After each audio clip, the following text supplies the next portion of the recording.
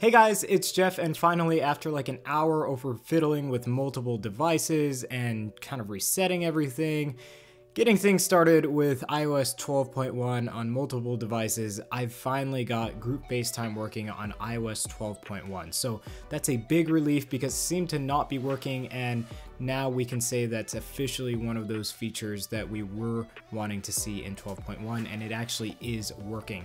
There's still a few bugs though, but as of now it works and you're able to get multiple people on one call, and I think that's all that we wanted to see in beta 1. So that is officially working. With that being said though, performance is still the same running iOS 12.1 as far as like CPU and GPU goes, but I have seen a slight change in battery performance over the past few hours now. After using both the iPad and the iPhone, I'm finding that battery life is slightly better actually compared to iOS 12. There were a lot of reports of like very poor battery life of like a lot of users running iOS 12, and that was most definitely not my experience in the betas, so obviously something went wrong with the official release. But now on 12.1, I'm seeing a little bit better performance on the battery side of things, which means that Apple has most likely streamlined some system processes to make everything work a little bit better and more efficiently.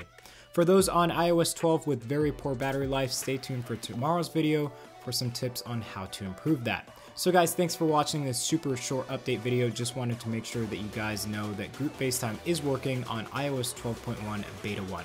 Thank you all for watching, and we'll catch you in the next video.